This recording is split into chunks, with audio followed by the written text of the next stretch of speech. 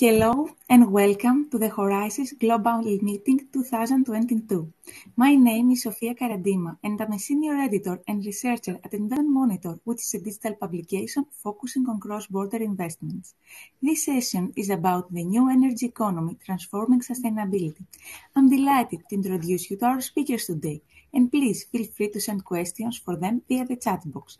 So let me introduce you to Berlia, founder at Svran-Apeejay Journalism Foundation, to Dariusz Gibasiewicz, Chief Executive Officer at SATIS, to Devin Narang, Managing Director at Sindicatum Renewable Resource, and to Toby Tompkins, Founder and Chief Executive Officer at Safio. Welcome all, and thank you for sharing your perspective today. I would like now to hear more about how your role and experience is related to the new energy economy and to sustainability. Let's start with you, Toby. Thank you, Sophia, and good morning, everyone. So I am running an organization that looks at the issue of leadership on the blockchain. And I use that as a framework because I think that for all of the great intention and the great promise of any technology is really going to only be as effective and impactful in terms of how humans use it. So looking at impact leadership, what are some of the core new competencies to lead on the blockchain, how the blockchain really raises the bar for leadership in general. Thank you very much. How about you, Dariusz? So, Sophia, thank you very much for this question. Actually, we've been working in the sector of training and management in the area of aviation, and our role and our task is to move a lot of practical exercises and training operations from the offline world to online world. So it means that one of our aims is to reduce the emission and get into the ideas of the green policy. So that's why we are working on that. And also it's one of our priorities on our agenda. Perfect. And let's hear now more from Devin. Thank you, Sophia. Good morning. Well, primarily we are focused on investing, operating renewable energy plants in solar and bioenergy in India, in the Philippines, and other parts of Southeast Asia. We also are looking at incorporating new technologies to mitigate carbon and to help countries achieve net zero. Perfect. And I would like to turn to you, Adi. Brilliant. Apart from the fact that they've put my title as a co-founder of a journalism foundation, I do wear a hat as a multinational business operator. And we consume a lot of energy, particularly in our chemicals and pharmaceutical business. So we work very closely with energy providers, supply grids, and particularly for achieving our ESG and sustainable goals. And so we deep dive a lot into it. And I'm deeply passionate about the blockchain and how its impact really can transform the world as well. This is a very interesting topic. So now, before we start discussing more about new energy and sustainability, I would like to ask to all our attendees today to send questions for you. So the first question from my side would be for Toby.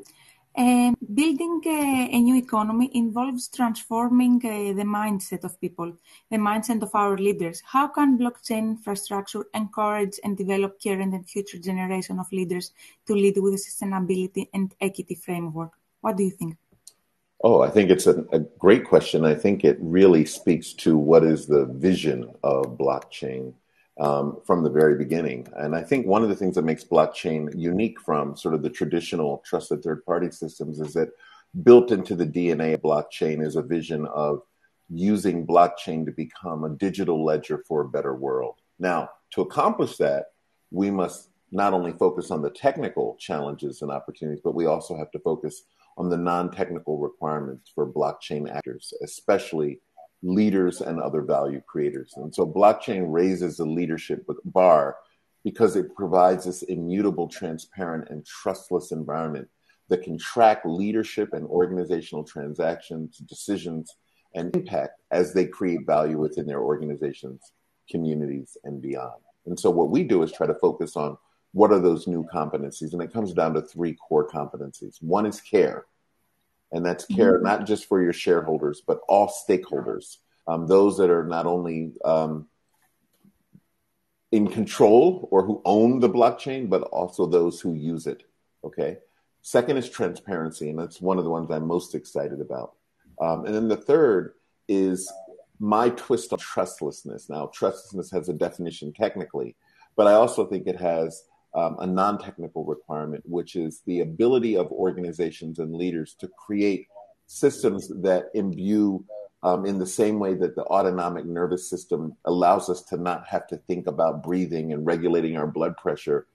Organizations need to create trustless systems, policies, practices, and traditions so that things that we now worry about around equity and sustainability are things that we no longer have to question. One of those examples for me is salary transparency.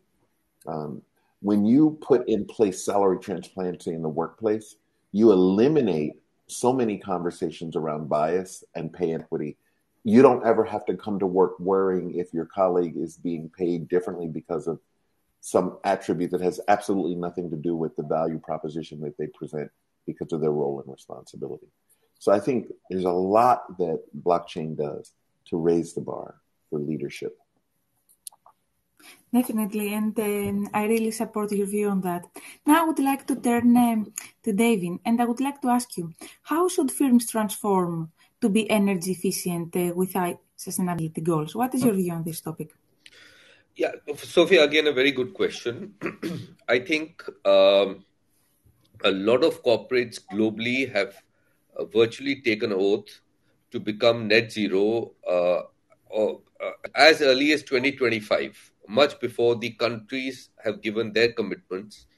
And a lot of these corporates, at least in the private sector, what we are experiencing in our part of the world is that they're reaching out to renewable energy producers, linking with them and trying to reduce their carbon footprint. That is EA by supporting technologies or by supporting plants which generate renewable energy. I'm talking at this moment about electricity. And also there is a huge movement in Africa and India for cooking stoves, because this is again a game changer, both in terms of quality of life and from an ESG perspective, and from reducing, cutting down forests for cooking. So there are a lot of things happening globally. And of course, as Toby mentioned, I'm a strong believer that blockchain will be a game changer for CRs and VRs to be traded on. That is going to be a huge market. It is already $50 billion. It's going up to about $100 billion. So corporates globally are very conscious. You can look at Unilevers of the world or Apple or Microsoft, who are doing their own bit to make sure that they can mitigate carbon and they can reduce the carbon footprint.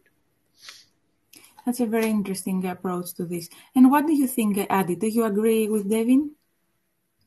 No, absolutely. And, I'd like to put this in a little bit of context. I think what the Russia-Ukraine crisis has reminded us that almost all problems we see in the world fundamentally are energy problems, whether it's about trying to feed people or trying to grow economies and countries. So it's a good reminder that how energy dependent we still are and how far away we are still from achieving these sustainability goals that we've all committed to.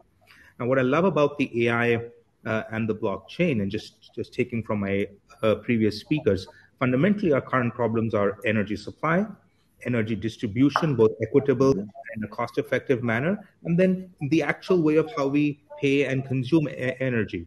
I'd like to divide this into 2 bits. One is AI. And what I love about AI is that, for time immemorial, since we started using electricity, since we started using coal, oil, etc., there's been a mismatch between the types of supply and demand. And we're seeing this in renewables. When there is peak demand and peak supply, we've had a lot of stuff around battery technologies, and really figuring that out. And I think AI there plays a very large role in driving smart grids, managing the peaks, looking at distribution efficiencies, and reacting much faster than perhaps humans could in really live managing loads, not just across a single neighborhood or a single a city, but across hopefully a much more interconnected, wide energy grid all across the world. And that is something which I'm really looking forward to. And second, for me, the blockchain. One of the biggest things for us on the blockchain is, and Toby alluded to this, this entire thing about transparency. One of the biggest problems we see in energy is this but just because there's so much money involved, there's so much historical baggage involved. What is the cost of energy? How does it transfer through the system? How are cross-border transactions managed? And historically, it's been through a very large centralized route because historically large utilities and energy producers had to be centralized. But as we're moving to renewables, as we're moving to new forms of energy, we are seeing the need for a more decentralized system. And this system has to be underpinned by trust. And the blockchain with if not an open ledger, at least a trust-based handoff ledger when required, allows us to create this trust between a wide disparate of producers and consumers, whether it's home, solar, or businesses coming up, or even certain things like micro-nuclear or micro-clean coal and hydro, bringing those onto the grid, and particularly as we view borders going down in energy supplies. And this is something that is absolutely required, and it's wonderful that we have the blockchain. Last bit I'll say, and I love that everybody here is so focused on removing crypto from blockchain, because I think we made a mistake on the higher energy consumption. I don't think that was really intended. And I want to make it clear that well-executed blockchain systems does not consume the type of energy that perhaps the cryptocurrency world is known for. Thank you very much for sharing your approach. And now I will turn to Dariusz. Dariusz, how do you find the key performance indicators to drive the new energy economy? Well, Sophia, thank you very much for your question. So at the beginning, I'd like to say that I fully agree with Aditya, and he mentioned two very important things. The first one is the trust, and the second one is being decent. Usually, it has not been used in the area we are talking about right now, but it's a game changer right now, and we are facing new circumstances. And actually, the war in the Ukraine just accelerated our thinking about that, and actually accelerated our efforts in this direction. It's also very important, and sometimes it's very difficult to put it into the frames of key performance indicators, but of course we just have a kind of set of them and try to measure the efficiency of our actions. So actually we should think about that just from the perspective whether it's efficient, whether it's of course technically feasible, or whether it's economically affordable. And also we should take into consideration that what was said before and what I mentioned. And so actually, usually there are many factors or many indicators like primary energy savings. It's an indicator which allows to compare with quite logical and rational methodology, and the final savings generated by measures involving different carriers. For example, thermal or electrical energy savings. Also, we can use energy consumption improvement. That's an indicator which is used to assess the improvement of energy performance achieved with the efficiency measure with respect to the condition before the implementation of certain method or certain policy. So we can also use the indicator of the energy intensity. Actually, it's used, usually it's defined as the energy input used to obtain 1 unit of the product in output, or of course as well it can be used the renewable energy use indicator, which considers the percentage of the savings associated to the use of renewable energy sources. So actually we've got like many possibilities, and of course typically and usually those indicators are used in the frames of kind of absolute values, for example, energy production from renewables or carbon dioxide emissions, or as a percentage values calculated with respect to the reference scenario, such like carbon dioxide reduction or increase of the renewable share in the energy mix. So I think it's the main point, and usually such indicators are used in this area. It's a good point. Thank you very much. So, Adi, I would like now to turn to you, and I would like to ask you what's needed to deliver the transition. We have seen a lot of announcements on green commitments and greening, but what can governments and investors do to deliver at pace? So, I'm going to say what, and I think everybody sort of obviously come out in 2022. I think we need to move beyond ideology, and we need to move what is practical. And I think this is something that 2021, 2022 has really thought of, that, while I love all the great thoughts and commitments about sustainability and, renewables and how do you create a positive energy grid, we have to realize two simple things. We have a massive amount of poverty still in the world. We have a massive number of developing nations. And you have to figure out how do we meet our climate change and sustainability goals, while at the same time not depriving them with the opportunity to grow their economies, and which is primarily and still pretty much dependent on getting access to easy, cheap energy sources. In my opinion, having now studied almost every possible energy source, its application, obviously it's a mix. But I think what more and more governments are figuring out, that we need to really, really invest in technology, whether it is taking more percentages out of our existing systems. I talked about AI in terms of distribution management, in terms of really making the energy distribution system more efficient, to really investing in utility systems, getting more bang for our buck, making sure that we are actively using and transforming our existing energy sources at a much higher convertible rate. And that could be solar, or that could be traditional oil. But majorly, we have to look at new sources. And, nuclear is still, I believe, the holy grail of clean technology. And I think what all governments could do, and now that we have seen, especially what's happening in Europe, and we are seeing the energy crisis that is unfolding out there, is that governments really need to figure out a new international plan of how do we bring nuclear back on the agenda. I think finally it has been acknowledged it is clean fuel. A lot of issues around waste management, storage, safety in the last 30 years have been taken care of. And certainly as we move to nuclear fusion, in the sense that, of course, is the holy grail. And with the joke, it's always 25 years away. But real investment in smart grid infrastructure, I think, connecting across borders, that's the new one. And it's easier said than done. But if we can figure out how to talk between energy consuming and supplying nations, but at the same time, taking a very pragmatic and serious approach to energy supply, with nuclear being a big part of the mix. It's a good point. And what, Devin, do you think about that? How should countries use renewable energy in order to reduce their carbon footprint and achieve net zero? Yeah, so I don't agree on the nuclear part with Aditya.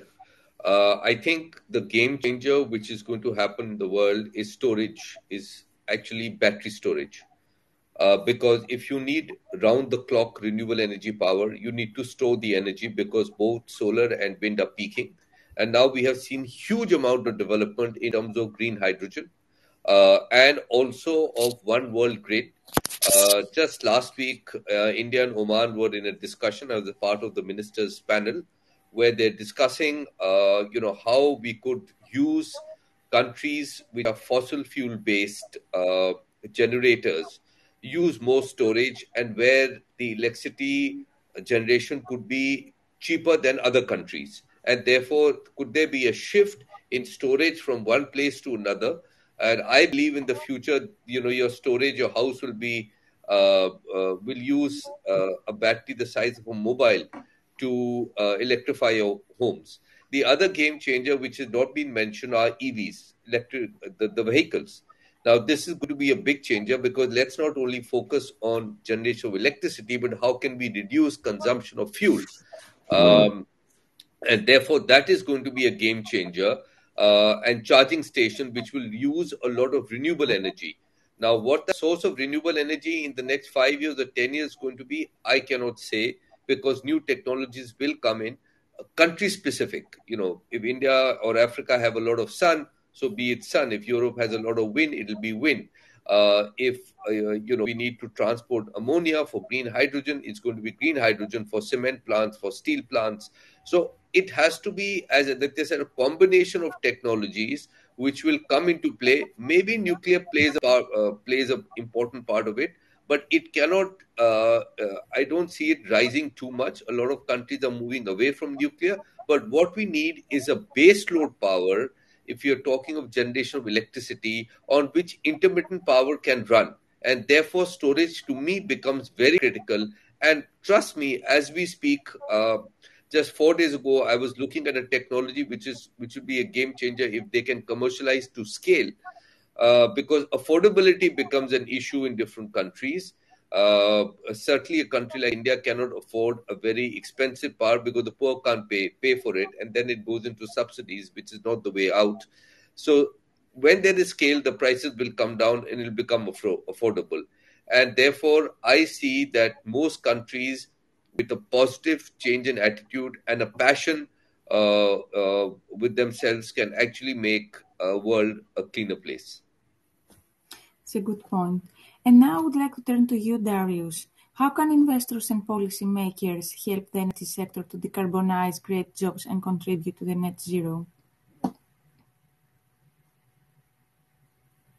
So I think policymakers and investors are closely linked because for investors is one of the most important things is being sure what they can do and actually what are the legal or economic frames of their actions. So also we have to give a very clear message that we want to do something, we want to change the entire environment, and we want to move from the situation we are right now today to the new one, which we plan to achieve pretty soon. So actually, that's also a very important thing which was said, and we have to be aware of that transition needs money.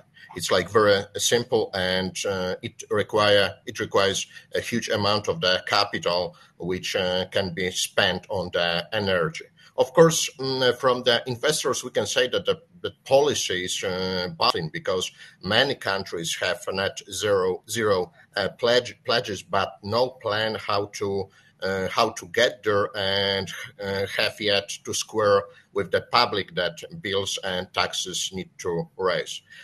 Also, a movable feast of subsidies for renewables and regulatory and legal hurdles make investing in fossil fuel projects very risky. That's what I said before, that being sure how the legal framework looks like it's very important, of course, for the investor. And ideal answer is a global carbon price that relentlessly lowers emissions, helps firms judge which project would make money and raises tax revenues to support the energy transitions losers. So also we gotta think about the pricing schemes which are designed in the proper way. But also just saying it in a short, we gotta have a very precise and a clear message. Of course, the states and the policymakers, they've got many instruments like monetary instruments, fiscal instruments, tax instruments, and so on, just to make this transition reliable and make this transition really happen in our world. Perfect. And Toby, now from your side, what is the role of blockchain within the energy transition? What opportunities and barriers do you see there? Thank you, Sophia. I had to give some thought to this one because I think that there are a couple of challenges that I think we don't talk about. But let's talk about role. So I think, blockchain is a promising tool, right? It facilitates transactions between generators and consumers of energy. So we see the peer-to-peer opportunity around electricity trading, selling of excess renewable energy to other network participants. We see things like buying and acting as a certification tool for renewable green energy. Those are all wonderful roles that blockchain can play. And it also presents some real economic opportunities, both throughout the ecosystem at the global and local level, like reduction of transaction costs, which of course benefits communities from margin to center. It also, because of cryptography, and Adi referred to this, it actually increases security of the transactions and transparency. It allows for electric customers and other prosumer communities to generate electricity and sell it back. And it strengthens the transition through these P2P networks that enable trustless and timeless and verifiable microgrids to manage transactions. So when you talk about a one grid world, it's overwhelming to think about, well, how do I track that? So a lot of opportunities. I think the challenges or the barriers kind of line up around what are some of the biggest barriers around energy transition. And Adi pointed to some of them: energy mix and grid flexibility requirements being one, EV charging infrastructure, and the need for long-term backup capacity, all things we've talked about.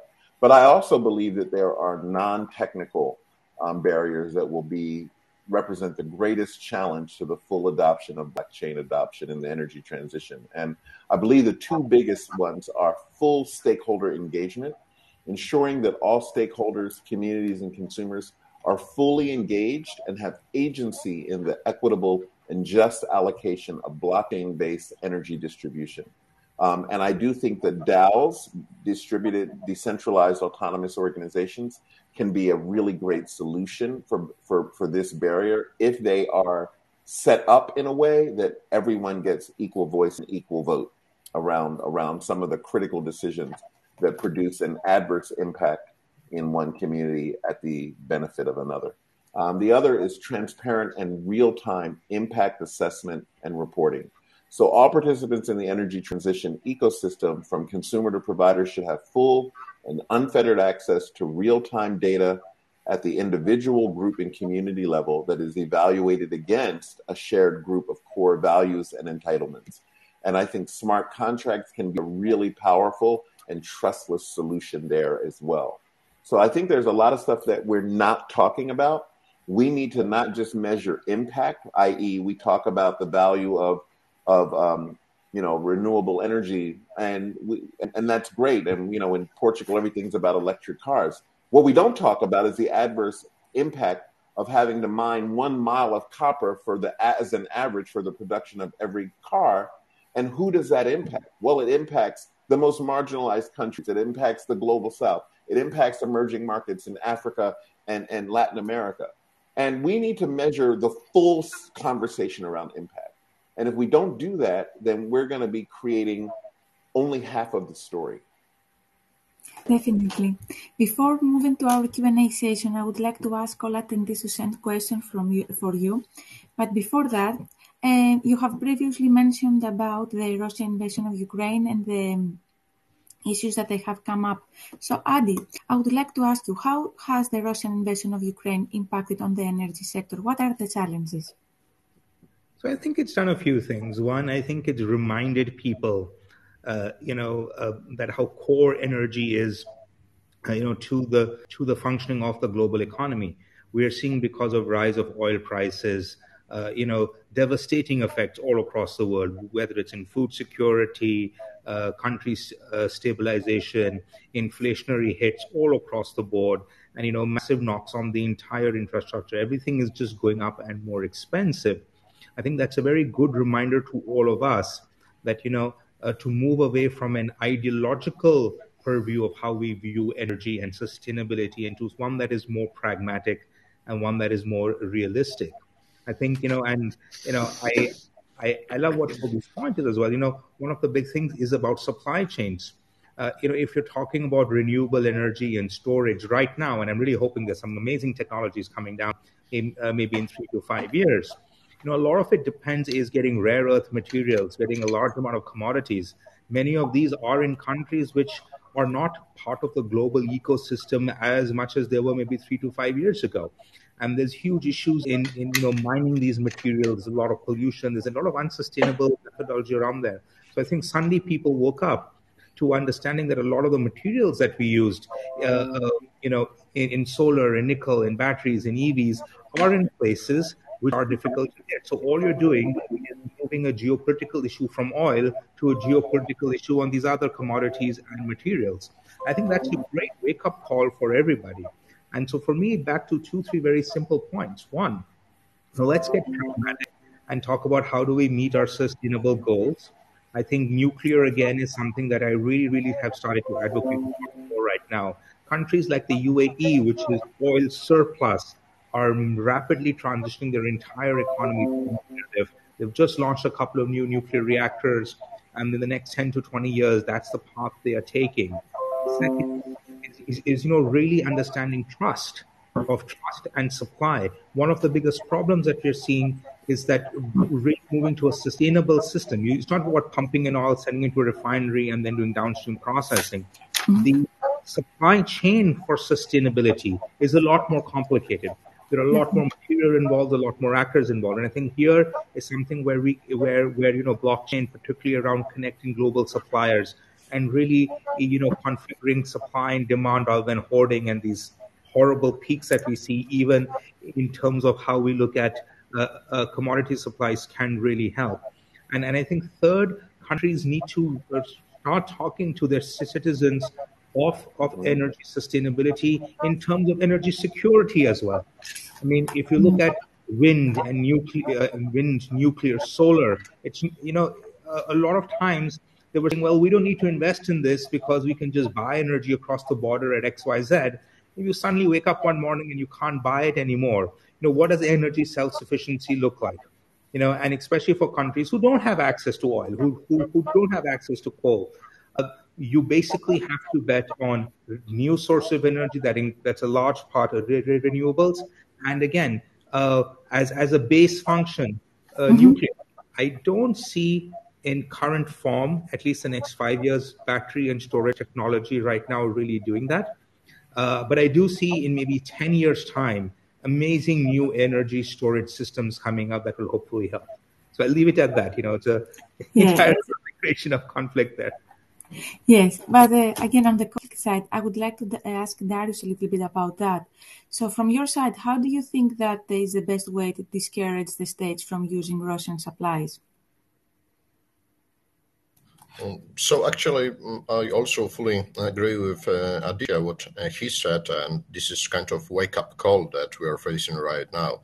But also there is a question and the thing we should consider, because the issue is not to just find a new sources of old energy, but the issue is to find sources of the new energy. We should start thinking about the transformation and actually deploying the policy. When we talk about discouraging countries from taking and receiving energy from Russia, I think we can see that right now on the international agenda, so arena also, because there are many measures which were implemented right now internationally and locally, and also there is of course a leading role of the actually states right now in this situation. But also it has been followed, that policy has been followed also by almost all European countries. Of course, we should think practically, as you said, about the situation right now. But anyway, we should do our best efforts to actually do everything just to behave in the decent way, and actually do everything not to finance the war. And as it was said, there are many I would say international also measures and instruments which are implemented and deployed right now, and they actually work, maybe not to the full extent, but it's happening just in front of our eyes. Yes, that's a good approach. And Devin, from your side, like several countries are looking to reduce their reliance on Russian supplies. What does this mean for sustainability and transition to a low carbon economy? Sophia, I think there is more. None of us on this panel are experts on why the sort of war took place. And your question, if countries which are the whole world is dependent upon fossil fuel at the moment, so you cannot wish it away. You cannot tomorrow stop driving a car which uses petrol or diesel. I mean, it is there whether we like it or we don't like it. It is how fast can you move away from fossil fuel into something which is cleaner is the question mark. And that is happening faster than we can think. Now, I can say that with confidence because I'm in an industry which is seeing this every second, what is happening, globally connected, where the world is heading. And the only way to really push fossil fuels out is to quickly adopt technology. I will just give you a 30-second example, so India was buying LED bulbs that I'm not converting, but let's say for the sake of conversion, it's 500 rupees a bulb or 700 rupees, which is $10 a bulb, LED bulb. The minister came and Piyush Goyal was the earlier minister, and he increased the market demand to 300 million LED bulbs. Guess what happened to the price? The price from $10 came to 50 cents because of scale. Now, similarly, we have seen a high drop in renewable energy prices as we go. And I still believe that battery technology will happen, storage will happen sooner than later. And the only way to do is that people globally would have to make a conscious decision to move away from fossil fuels into, I'm talking of EV vehicles now, electric vehicles now. They have to do it. We have no choice. You have seen where the prices have gone. This is very bad for energy security. Look at Sri Lanka. They have literally half a day's petrol left in the country. I mean, you can imagine the kind of crisis they will, and you can imagine what is going to happen to a lot of countries in Europe who are dependent upon energy source from Russia. If they choose not to take it, then they will need an alternative source, which could be very expensive and which will dent their economy very badly. So those are choices people have to take. Germany continues to buy Russian energy. You cannot stop it overnight. It may take 6 months, may take 9 months. What happens in 6 months' time, I can't say. So, countries have to take their own call depending upon their economy and their ability to pay for an alternative source, which could be more expensive, or an alternative supply, which could be more expensive. Yes, that's a good point. And Toby, from your side, like we have heard that several countries are looking to stop using Russian supplies. However, there is the risk that the Russian can cut off its supplies to Europe to full extent. What do you think about that? Well, they say in crisis there is opportunity.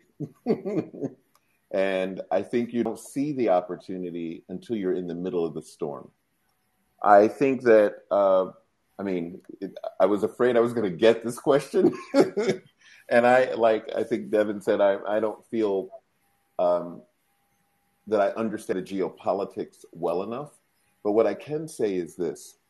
We have to look at the way in which European countries, and I live in one, and a lot of countries in the West are really, really overextended in their use of energy, in their waste of energy, in the excesses that we all live by. And I think one of the things that I think that we can do better is it's more than just turning off your lights when you leave the room. And I think there's a lot of opportunity in that personal responsibility and accountability space that we can unpack and that can enable us to bear the discomfort of a scenario like that happening. The other thing that I think is important to realize is freedom from anything comes at a cost. And it comes at a reconfiguration of how we utilize any asset that we've come to over-rely on. And there is an over-reliance on fossil fuels in the world. And the consequence for that is that we have allowed ourselves to get in a position where if the person who controls that pulls it from us, we all suffer. But I think the lesson is that energy in general, I don't believe should be centralized. So if I have one concern about the nuclear platform that you talk about, Adi, is that how do we make sure that nuclear energy, which is clean, I agree, is also decentralized so that it can be accessible and it can't find itself in the province of one great power who can use and wield that at their will. So I think there's a lot that we will learn from how this will play out. I think that there will be some suffering, but I think in those moments, those who can share their energy supply with other countries who are suffering, whether it's in Europe or anywhere around the world, should do so. Those who can change their habits and behaviors will be called upon to do so. These are human solutions to political problems, not technical solutions. Yes, thank you very much for sharing your perspective. So now we have a few minutes before the end of our panel, so I would like to ask all of you before wrapping up to share with me your final thoughts, so in 30 seconds each. So let's start with you, Adi. Sure. Before wrapping up. Yeah, so the second bit, we have to be practical. It's immensely doable and solvable, and I think blockchain AI plays a great role.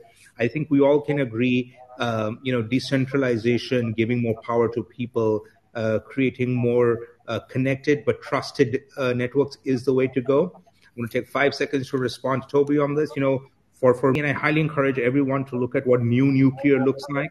Smaller micro-nuclear plants, 1 megawatt, 5 megawatt plants, that can be safely done even at the neighborhood scale without the so-called huge nuclear that we are used to in 30 years. But just like this, I'm sure there are a huge number of other technologies, geothermal, waves, and all that are coming in. And so when we look at a future, we have to look at a considered energy mix. And to connect that all together, we need technology. And I think that's where smart grids, AI, and blockchain truly will make a difference. That's a very good point. And now, Dariusz, for you, like in 30 seconds, what are your final thoughts? So thank you very much.